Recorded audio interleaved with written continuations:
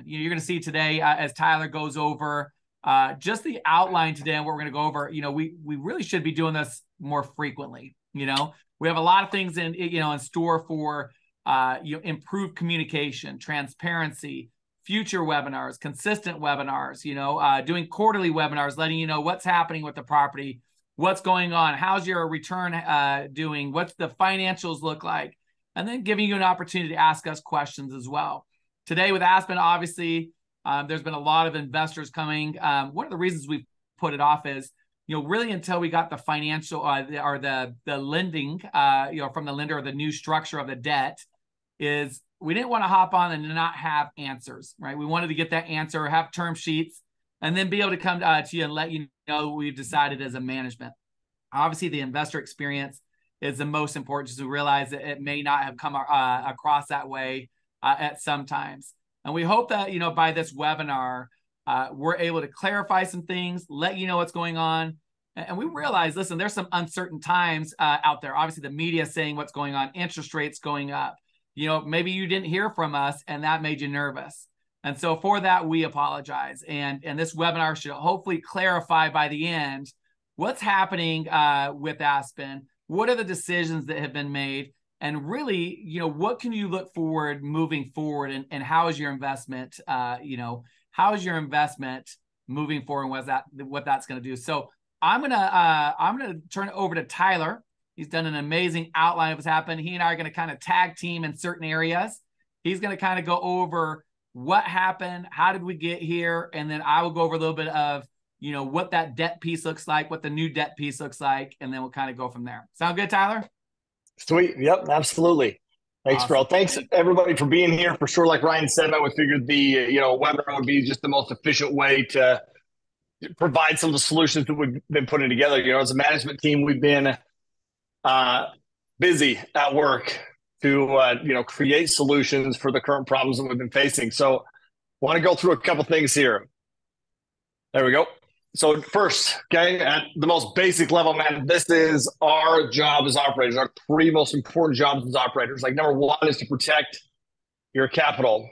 Number two is to grow that capital. And then number three is to magnify your investor experience by offering the most seamless process possible. And the reality is all three of those things, those initiatives, have been challenged with this property as of late, as I'm sure you know. So due to the items that I'm going to bullet point for you, that Ryan and I will go through with you, not only have we struggled to grow your capital, but it's actually been at risk and is at risk. And, having to tell you that is, the opposite of a magnified investor experience. That's a tough pill for us to swallow, and I'm sure even more challenging, on your end. And once again, I apologize for that. We apologize for that. Also, our team has grown. We have grown substantially, and we've added some amazing people. But the reality is, man, some of the reporting hasn't been there, and that's because Ryan and I have not weaponized them the way that we should have. It's definitely a learning experience on our end, and so that's why reporting has been inconsistent, and that is on us, nobody else. So that being said, listen, we are excited, honestly, to hold this webinar, to go through and explain some of the solutions that we put in place for y'all to regain your trust and fulfill on those three initiatives. And I have to give a huge shout out to Ryan and all the other operators, because when I say that a lot of thought, time, effort has been put into this, that's a dramatic understatement. Ryan has spent hours and hours and hours and hours going through that. So excited to walk you through some of that for sure. So some of the major items that we're going to discuss, okay? Number one, the current state of Aspen Apartments. What problems there have been, and how did we get into that situation? What the solutions that we put in place, and then Matt, what the next steps will be for each and every one of you. So quick synopsis of where we're at and where we've been. Okay, so Aspen Apartments, 224 units, $23.7 million purchase price, 18% annualized rate of return. That was the projected return when we bought it. And we raised $8.8 million on this deal. The acquisition side of things, like acquisition, these numbers, our NOI was $996,319. We had an expense ratio of 49%, and the annual debt service was $746,571. Current, okay, so this initial acquisition versus current reality, our current NOI is 1,159,000. That's actually where it should have been by about year one on this deal. So even though it's increased, I mean, man, we were expecting to be there by about year one, which is, obviously not ideal. The expense ratio has jumped quite a bit to 56% instead of 49%. And our annual debt service has increased a ton. I mean, by nearly an increase of, I think that's like nearly 88% to 1.4, a little over 1.4 million.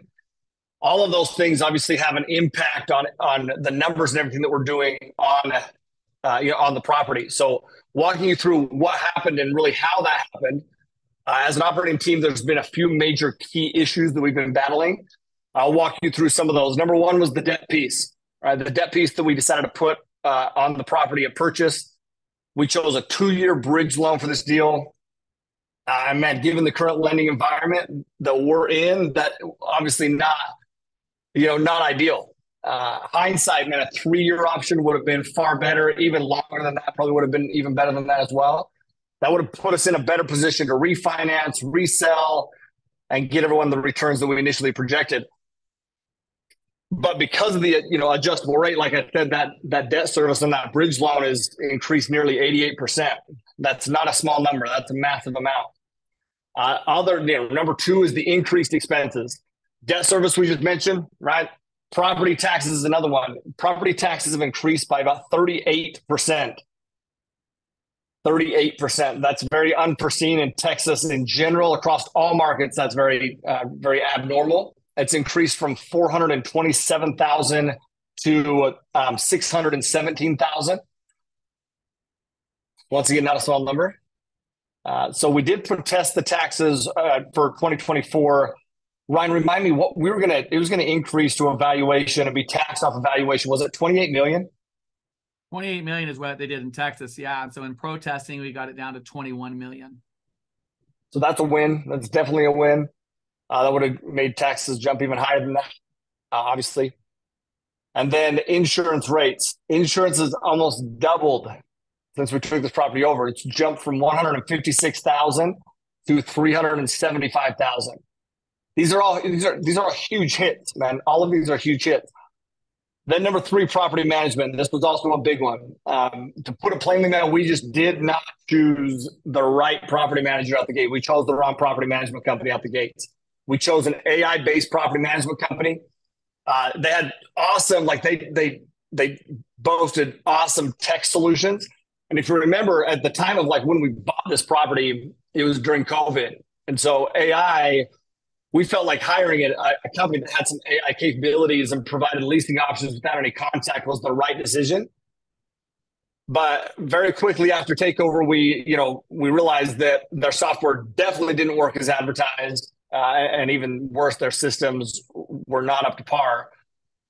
And that hindered operations. That hindered the operations that we needed to put the property in a healthy position, and collections reflected that. Everything reflected back. And I'll circle back to the debt piece, because if you remember, we put in a 2-year loan. And this has always been a refinance, exit for us, for all of us. This is what we projected in the very beginning. But we put in a 2-year term. In order for us to hit that, man, we had to be super aggressive out the gates to get the financials to where we needed them to be able to refinance into agency debt.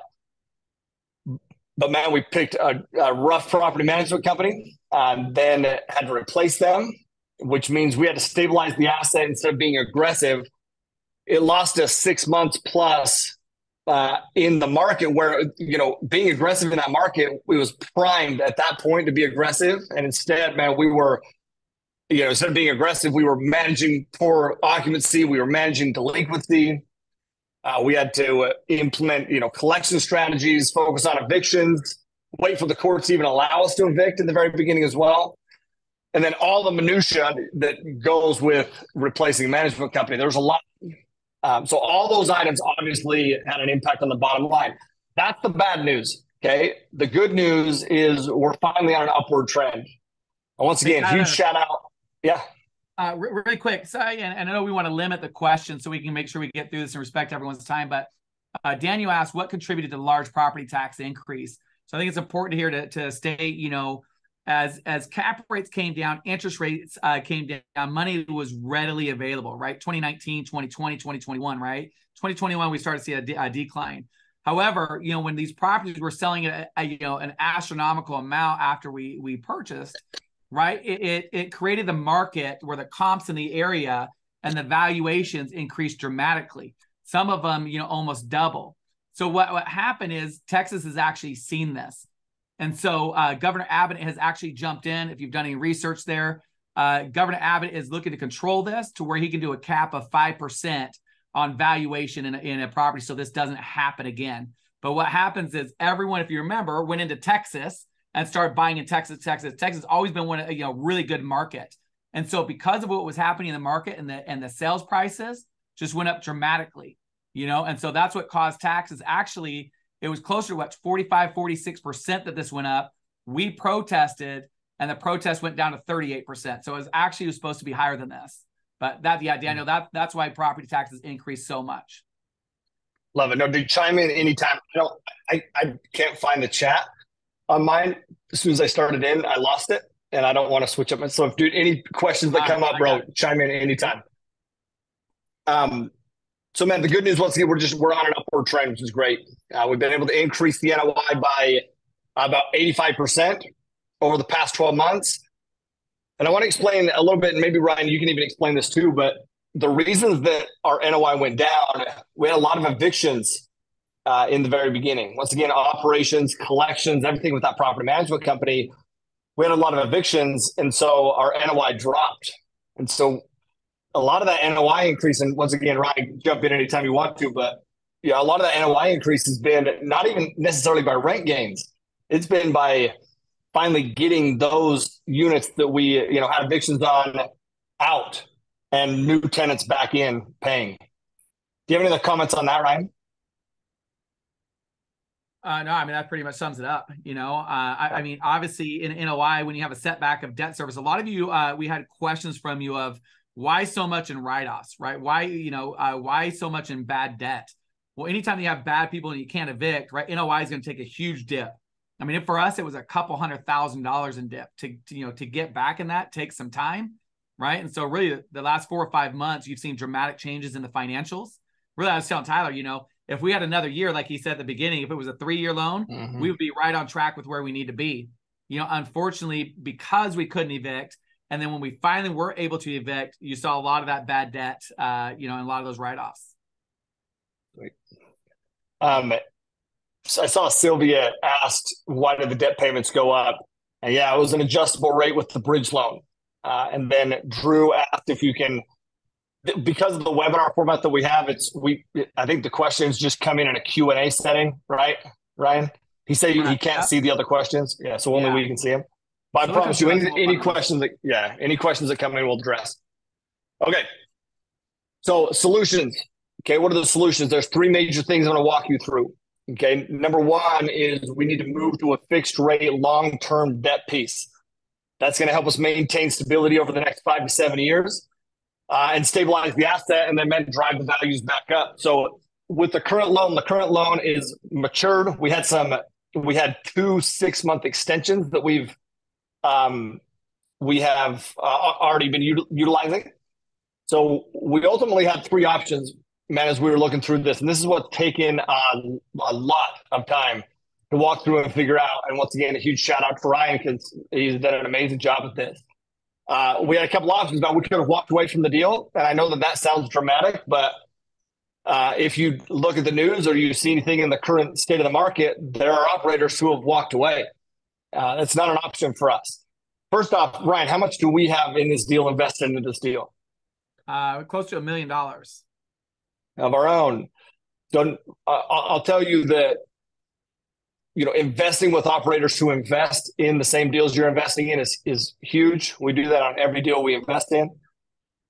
We could have sold the asset. If we would have sold the asset, we would have only been able to sell in the market for about 21, 22 million, which means investors, all of us would have lost, 70, 80% of capital. Obviously not an option either.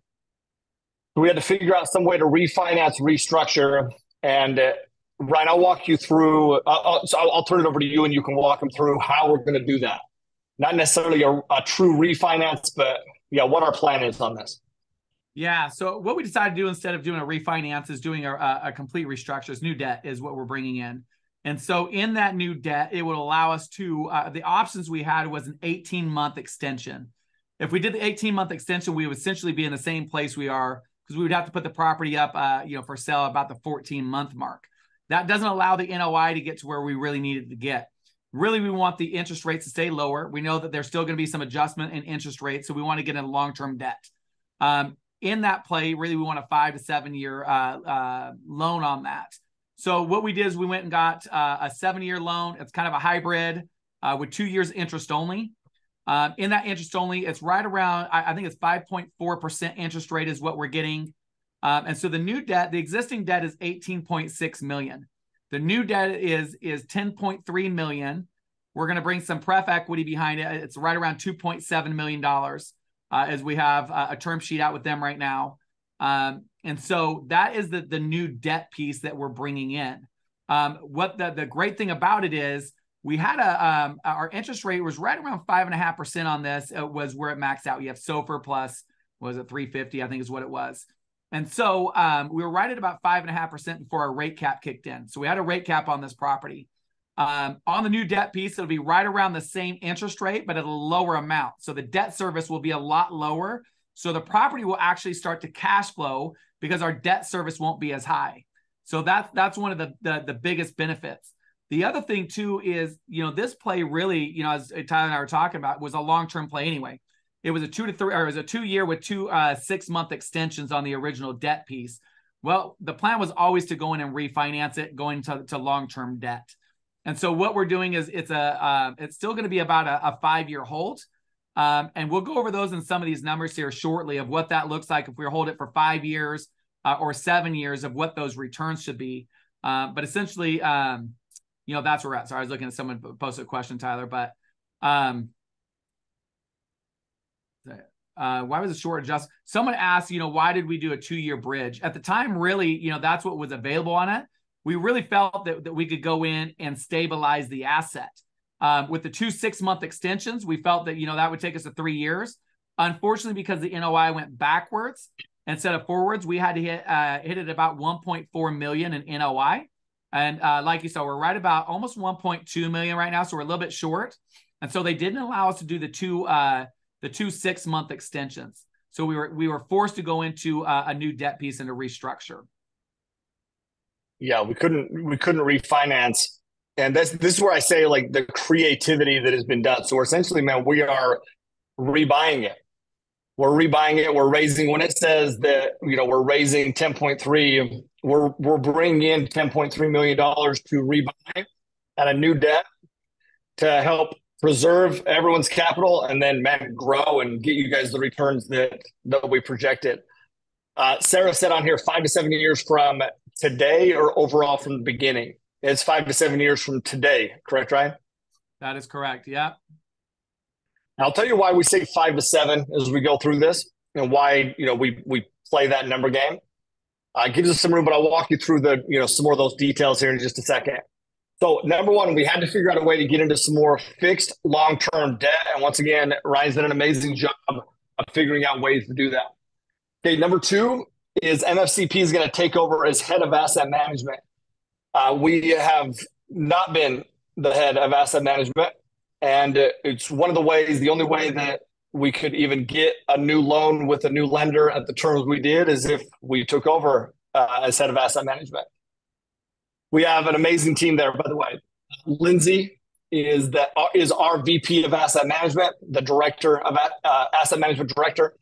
She is about 20 plus years of experience. She's the former VP of a property management company. And she took over about 5 months ago, by the way. And if you look at the numbers, the increase from the past 5 months, it's a difference. There's definitely a difference. So, which is why the numbers have increased like they have, is because Lindsay's done an amazing job. We're also going to be bringing in a new property management company. That property management company is AMC.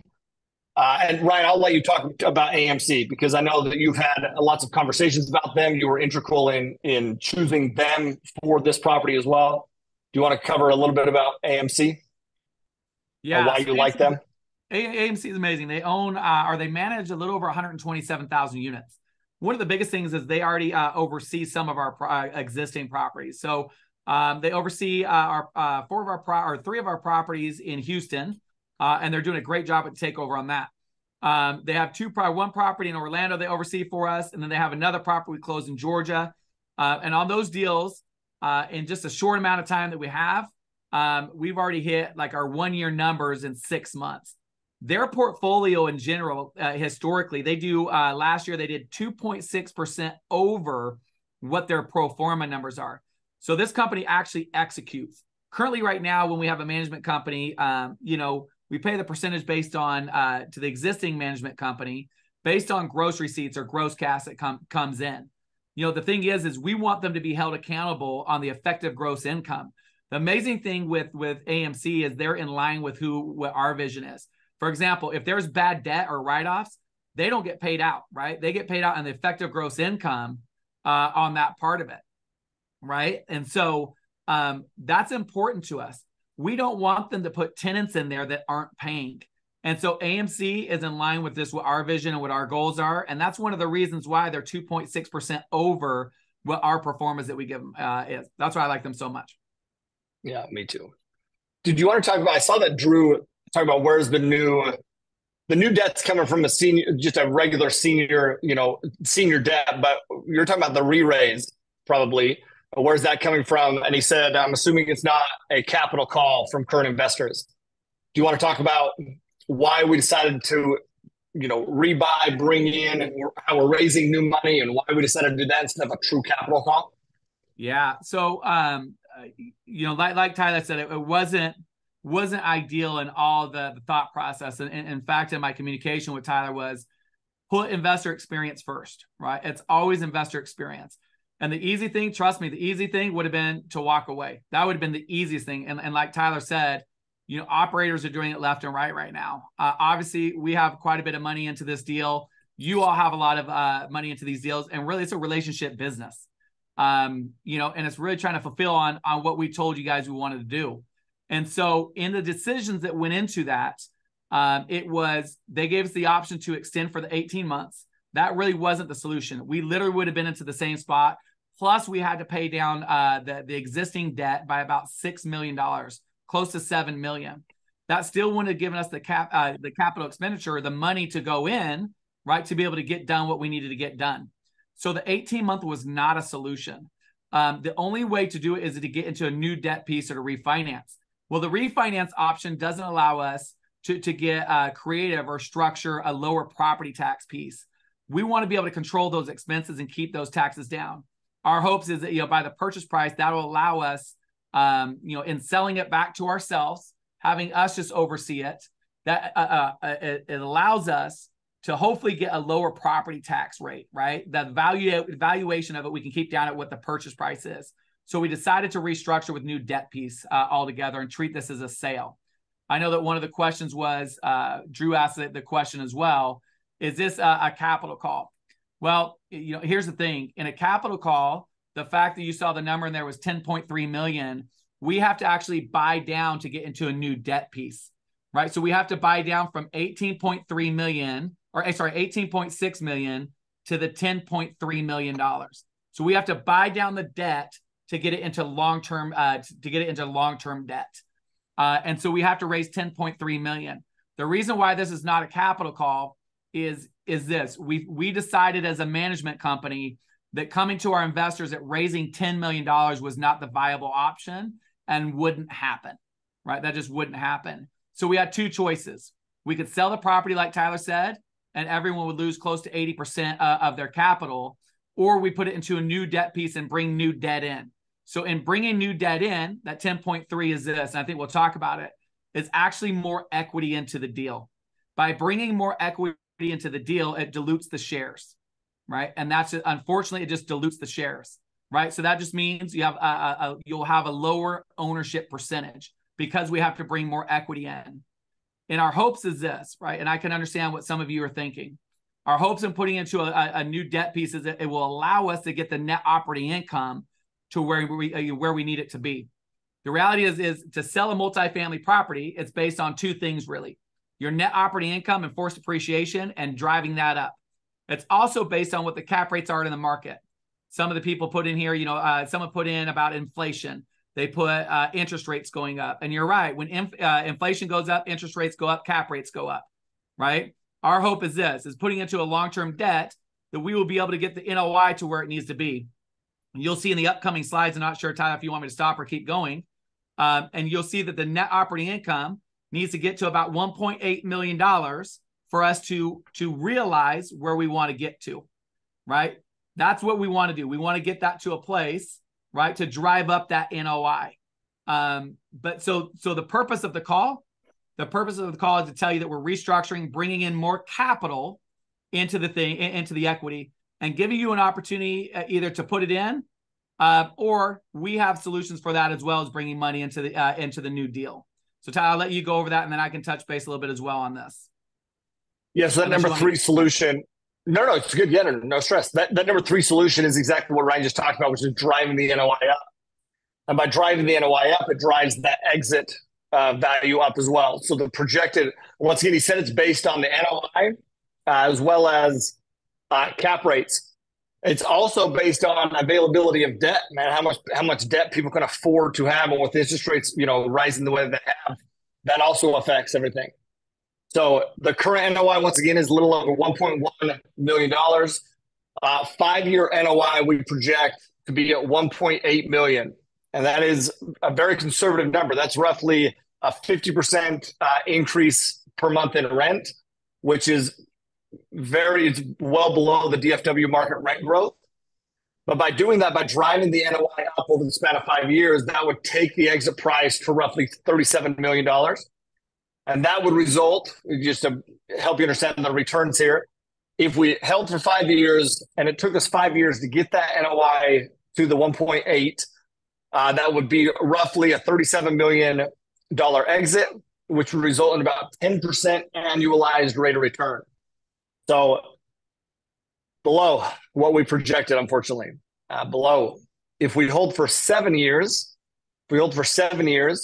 that should be close to a $41 million exit, which would get us very close to, if not exceeding, the initial return projections that we talked about annually. Yes, it's a longer hold, but as an annual return, that's what we projected. That's why we say 5 to 7 years. So what we can play that when we get to that point, and maybe interest rates go down, maybe cap rates decrease, maybe things change, or maybe they don't. Maybe they don't. These projections are based on if they don't. Once again, we want to make sure that we put the best solution in that helps us in the short term, but man, also protects capital and helps us grow that capital in the long run. So the answer to the question of, is that coming from, that's up to you on if you would like to invest in, additional shares or not. We will be investing in additional shares. We'll talk about what that looks like as well. But honestly, it puts you in first position and it's a good opportunity for you. So we can explain some of those as well. Anything else you want to cover on this side, Ryan?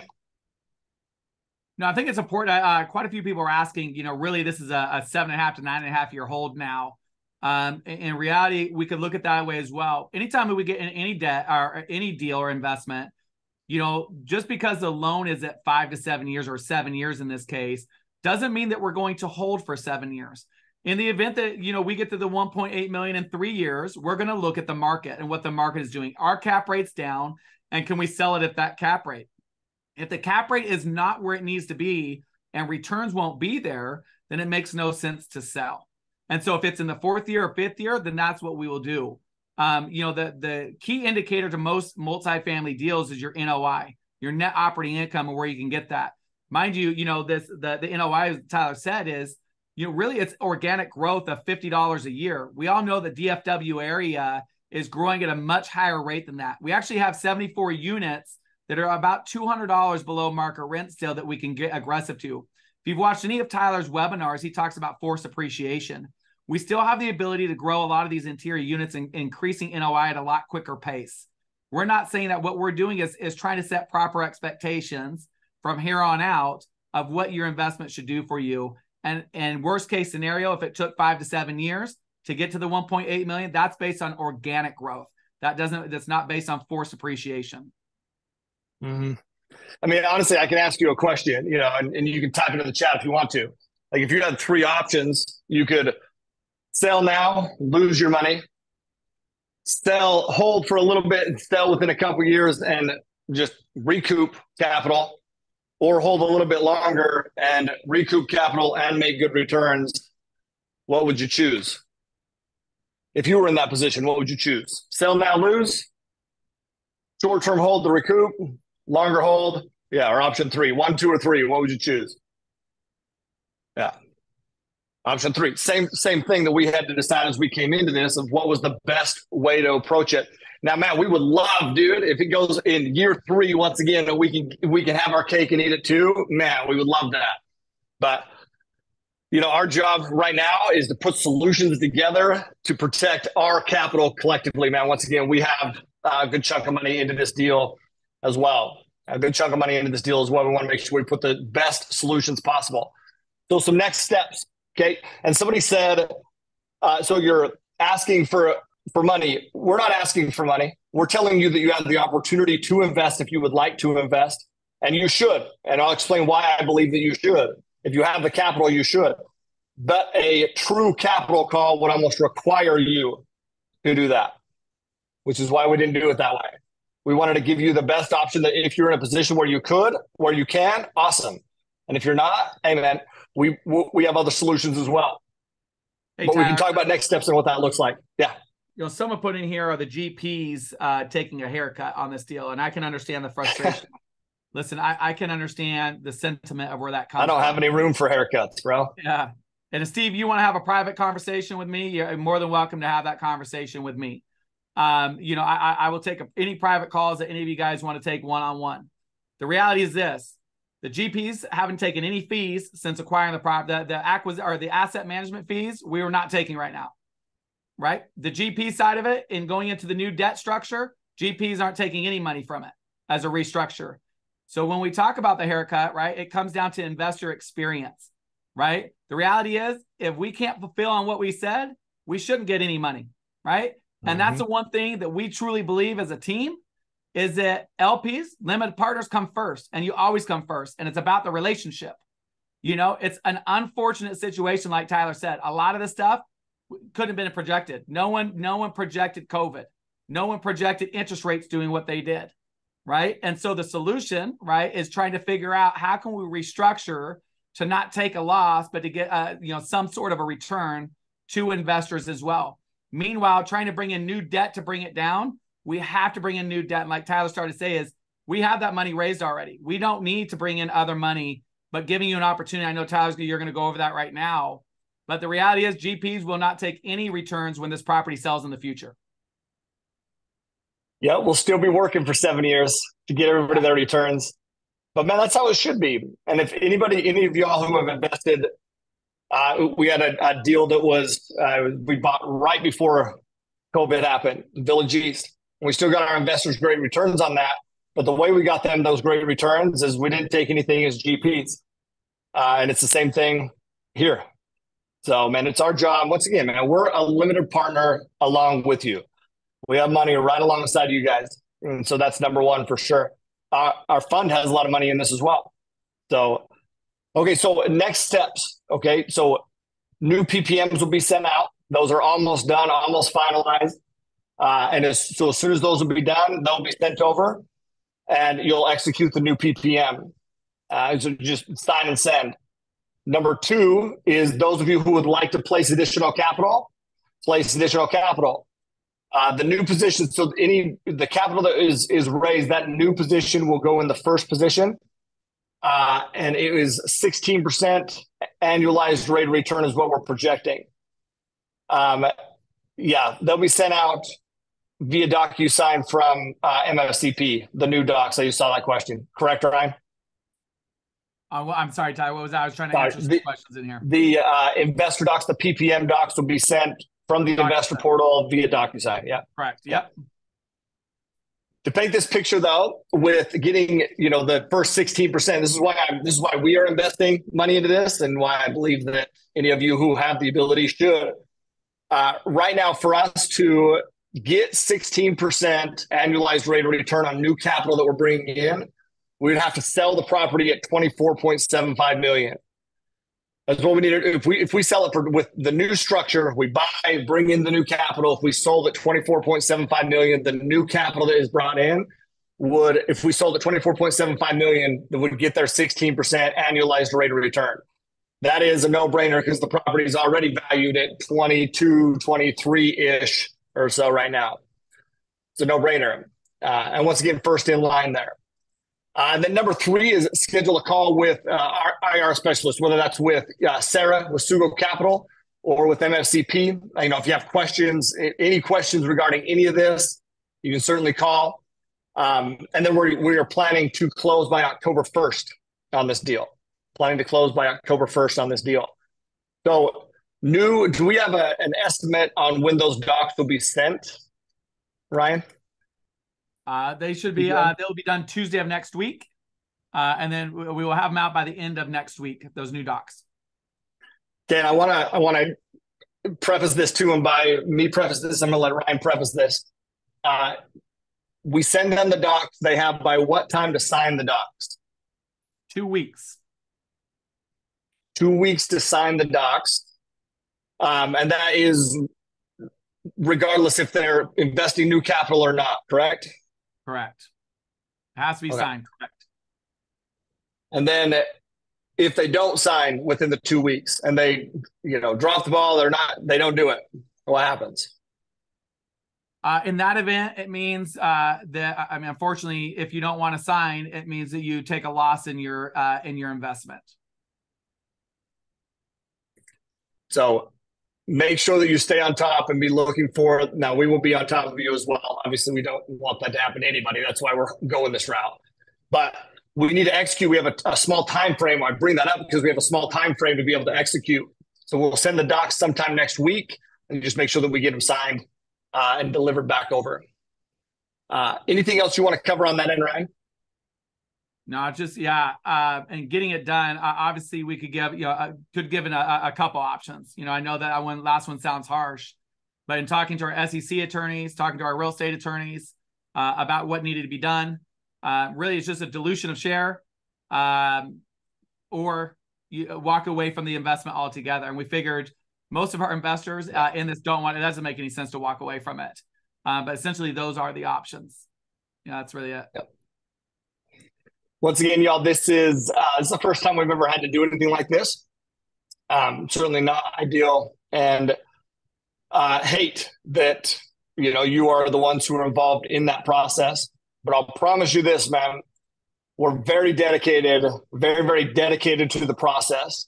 Like Ryan said, everything on the GP side, and we roll all that over to the LP side, to y'all. And we're not in this for the short term. We're in this for the long run. And right now, man, I'm not a fan of this call. I'm sure that there's nobody who's a fan of this call. Nobody likes to have a call like this. But the goal is, by the time we're done with this and everything is completed on this deal, that you'll be a fan of who we are as operators and the solutions that we put in place. And it's actually the story that you'll tell on what we did when things didn't just go as planned, but what we did when things didn't go as planned, and how we stepped up and how we found solutions. That's the story we want you to tell. And man, we are dedicated to making sure that story exists. And we appreciate every single one of you for your patience and for your partnership and for everything. You guys have been very patient on the K1 situation. You've been very patient you do everything, and we appreciate y'all. That's all on our shoulders, man. And we are, once again, Ryan and I shoulder that heavily, and I got to give a huge shout out to Ryan because he has worked tirelessly, man, to put all this into place and has done an amazing job at it. I'm proud to be his partner, proud to have Sarah on here as the partner as well, and everything that she's done to help with that as well. So thank y'all. Anything else, Ryan, before we wrap it up?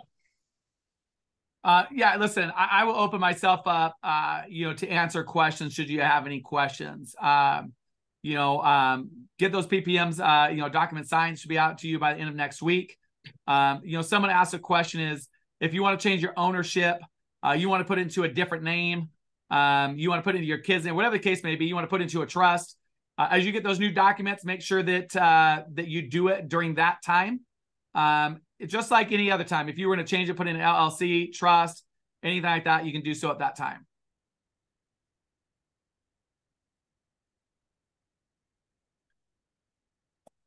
Here, Tyler, if you will, I will say this, right? And I'm sure we're coming to, wrapping up. I was just trying to read some questions here.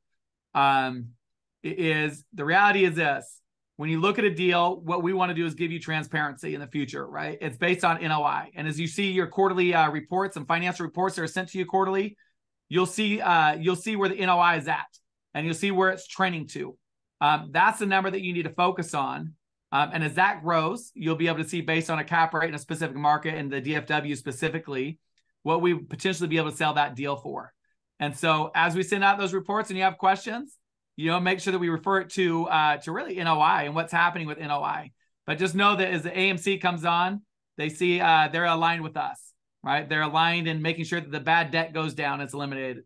That they're that we don't write off what we were writing off, that we're putting the right tenants in to build the NOI, and that we all have the same goal. That's really what why we're switching and why we want to do it. So really that's yeah. Did you see Sarah's? Yeah. You see Sarah's question, because that's a great point that we forgot to cover. The depreciation side of things. Yeah. So depreciation will go. It's based on the future when we do it and the different classes. The new equity piece. Someone said if they invest too, but if you do choose to invest equity, it will be only those individuals who invest new capital that will get depreciation again. That'll be in its own tier, its own class. The existing investors going into the new debt or into the new piece will not get depreciation again. In selling a property, it will trigger a recapture. So if you did invest, the cost segregation study, we are using the same one. They will get depreciation that will flow down according to the class that gets it. So, great question. Yep. That's more of a CPA question, though. Make sure you get your CPA on that. The sale will do that. I finally found my chat, but did we cover all the questions in the chat? Or yeah, oh yeah, no, yeah, we went over the ones that asked questions for sure. So that Sarah said, will it trigger a recapture from the depreciation, or the depreciation a lot of you got from 2 years ago? If you haven't used that, you can use that to offset it. Once again, make sure you get with your CPA. They can go over that for you as well. I think most of you guys that got a Aspen K1 this year, I think there was losses on that as well. So you'll be able to use those losses towards this. Can I cover one of the? I did see one I just saw that I don't think we covered, but it was, what assures us once the new investors achieve a return on the new investment that the property isn't sold and the rest of us lose? I mean, there's no assurance on any of that. But remember, your money has already been invested into the deal. It's already there. Whether you continue forward or not, it's there. It's a new purchase in what we're doing. But understand as well, we have a good chunk of money in the same position that you are. We wouldn't do that. That's why we say a longer hold. That's why we didn't do a refinance. A refinance would have put us in that position, and we're not a fan of that position. So we would much rather, once again, option number 3, hold longer to make sure that we not only regain the capital, but that we actually get returns on the capital that we've all invested into the deal. So that's the whole reason, Mark, who asked the question, that's the whole reason we structured this deal the way that we have, is to eliminate that. That's why. Okay. We got everything right? I think so, yeah. Okay. Y'all, once again, thank you so much. Once again, any questions that you have, do we need to send out a link or anything? We'll be sending out a link for those who want to reserve a new spot in the new capital. How do you want to handle that? Yes. Or do we just want to send that later? Yeah, we can send that out later. I thought I had it here and don't have it. So we can definitely send that out. If you're interested, we'll send you whatever documents you have. Once again, you can reach out to either Sugal Capital or MF Capital Partners on your investment. And we'll be sending that here by end of day. Sweet. Thanks, y'all. Appreciate you. And once again, any questions, please feel free to reach out. We appreciate y'all. Thank you.